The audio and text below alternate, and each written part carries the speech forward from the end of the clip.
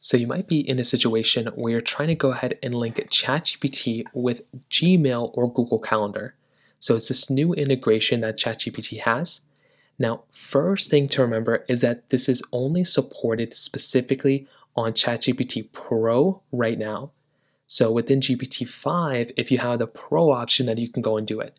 I think Plus and Team is eventually going to be coming about. That's what ChatGPT just told me. But keep in mind, it's only for those paid tiers, number one. Number two, you can do it, but if you're on a Pro subscriber, then you can go ahead and link and integrate to ChatGPT. And the way to do this is by going through, there should be a little top option right here where you can go and click on here.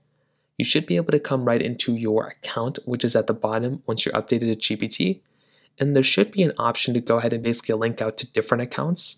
So you can scroll through and try to find that particular option to link out to different accounts, and you can go and do it that way. Or what you can also do is you can essentially ask ChatGPT to basically link to my Gmail account, just like how I done it right here. Can you connect to Gmail? And I had it kind of guided to actually kind of connecting to it. And then you can have it kind of connect to it, and you can kind of give it instructions and capability of kind of linking out to a Gmail account. So that is basically how it works. If you have any other thoughts or questions, please let me know in the comment section below.